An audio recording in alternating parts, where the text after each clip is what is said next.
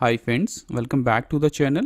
If your taskbar or task manager is not working on your Windows 10, in this video I will show you how to fix this issue. So let's start.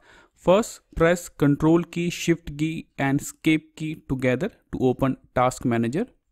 Press all the three keys together.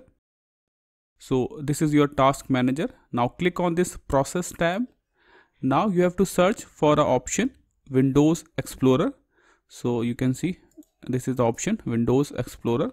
Select this option, then click on Restart to restart Windows Explorer. That's it. It will fix your taskbar issue. And if you are still getting the same issue, now move on to our next step. Go to your search box and type CMD. Now right click on Command Prompt, then click on Run as Administrator. Now you have to type a command. So the command is sfc/scan now. So this command will repair all the Windows corrupted files. So type this command, then press enter. So this process will take a little bit of time. When the process completed, cut this window, restart your system and check. If you are still getting the same issue, now move on to our next step.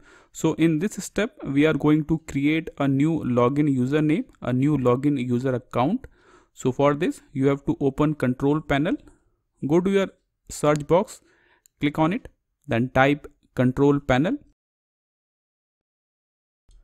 Then click on this Control Panel option. In the View By section, change it to small icons. Then click on User Accounts. Then click on Manage Another Account. Then click on Add a New User in PC Settings.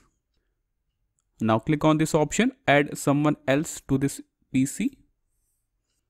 Now click on this option, I don't have this person's sign-in information.